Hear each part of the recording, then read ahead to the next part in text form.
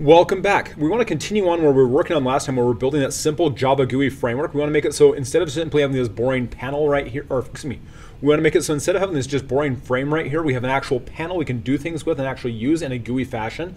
And so we left off where we made our controller and our frame, and that's all it does right now. So the next step we need to do is we actually need to put a panel inside that so we can go ahead and then do stuff with that GUI. So the next step we want to do is we've already got our frame right here. We have our basic structure for it. We only have to add a couple more lines to finish that off. But first we need to go ahead and make the First thing we need to do is we need to make our panel class and put that inside the frame so we can go from there. Let's go ahead and build that right now. So inside my demo.view package, again, this is part of the view package, so that's where we're going to put it. We're going to right click, we're going to go to new, and we're going to do new class.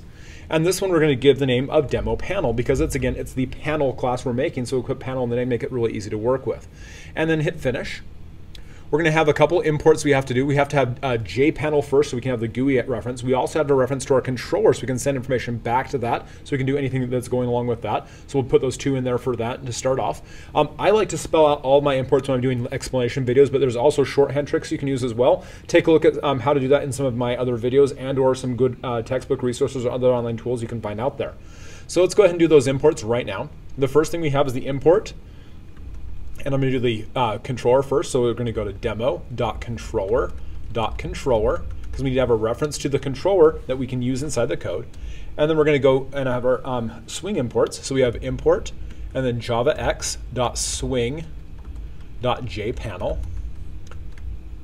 So those are the two imports we have to start off with in order to get this going and to have it do something at all for us.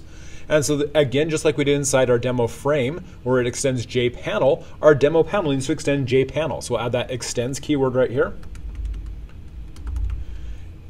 And then inside here, we're going to do a data member just like we did earlier for the controller. So a private controller app. And our constructor, which will also reference that panel, that controller parameter. So we have a public demo panel. And we're going to pass it a controller as a parameter. Again, give it the really creative name of app. Do our squigs, get that started. Because again, this has the extends keyword, the first line of our constructor also needs to be a call to super. We'll get in practice using that all the time. Then we initialize our data member from the parameter, like we did before, this.app equals app. And now we've got our basic panel right here. Now, this panel doesn't say anything, so we're going to do a couple helper methods so we can have that as our structure, so we can do some cool stuff as we go along. We have 3 helper methods our panel need to have, so we can actually do some good stuff with that. We have setup panel, setup layout, and setup listeners. Those are the 3 things we have to have. So we're going to go ahead and put those private helper methods in here that they can get called later from the constructor as we're going along. So we have a private void setup panel. And that's where we're going to put all the code to load things into the panel itself. We have our private void setup listeners, and that's where we're going to handle all the code that's attached doing the things to listen for events, and I'm going to show you some great stuff with that as well. And then we have our private void setup layout, and our private void setup layout is how we do any layout management we want to have, so we can actually put things and decide where they want to go on the screen. So those are the 3 helper methods we want to have as part of our panel. So we'll go ahead and call those at the bottom of our constructor, just like we do with setup frame in our frame subclass. So we do setup panel first, setup listeners next, and then setup layout last. And we'll talk about all those methods as we go through the series of videos on how we can do a quick little GUI and do all those cool different pieces with that. So what we want to do, just to make sure we can see that we've got our panel inside here, inside my setup panel, what I'm going to do is I'm going to go add another import. I'm going to go import java.awt.color. So I can have access to the color library and do some cool stuff with that. And this is a great way you can automatically see that we're in the right screen, not simply that blank white screen of boringness that we just had earlier. Yeah, we can do better than that. So inside setup panel, the first thing I'm going to have, I'm going to do this.setBackground. I'm going to pass it color.magenta.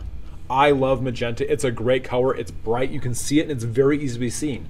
And so because my demo panel, the first thing it does is it initializes the super call, then it calls the this.app equals app to initialize the parameter from the data, or initialize the data member from the parameter, and then it calls all the associated helper methods. So this way we can see that when I go over here, when I load this panel, I know I have it in because it'll have a lovely magenta screen.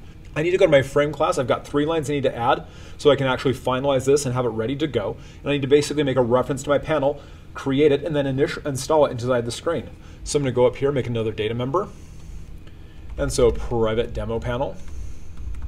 And the creative name again, panel. I give boring names, but it makes it like really easy. And then I'm going to do this dot panel equals, and then a new demo panel. I'm going to pass it for its reference to the controller. I'm going to pass it the control reference we already have inside our frame as well. So I'm going to pass it this dot app. So I have a reference to the controller that I'm sending from the frame to the panel so it can have access to it.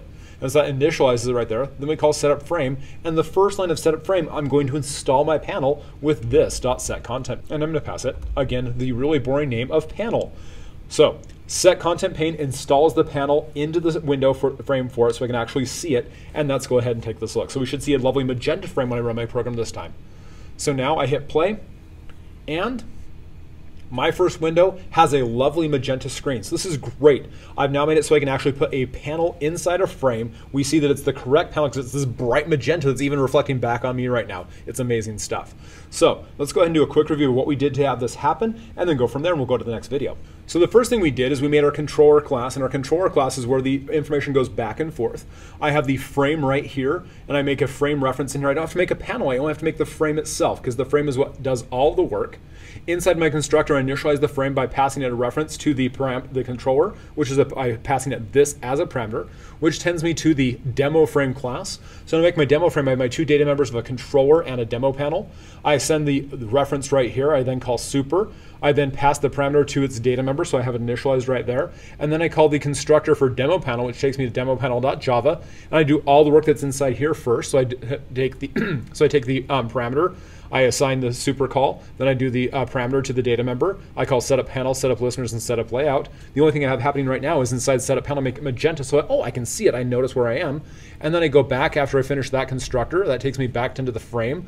I take that right here. Then I call my setup frame method. First thing in setup frame is I install that panel I just made inside my frame so I have access to it. I set my size to be 800 by 600 because the lovely big window is great and cool. I assign it so it's resizable. I can make it go shrink and grow as I want. And then I give it a title because, hey, we want to have a title for it. Finally, the last line that I have to have is this dot set visible true, so it'll actually show up on screen. And when I hit play and run, I get this lovely video right here of this great window app right here in my first window, and I can resize it. It's wonderful stuff, but that's all it does. Take a look at my next few videos so we can see how we can do some cool stuff with this and do even more with it. Thanks again. Have a great day. Cheers. See ya. Bye-bye.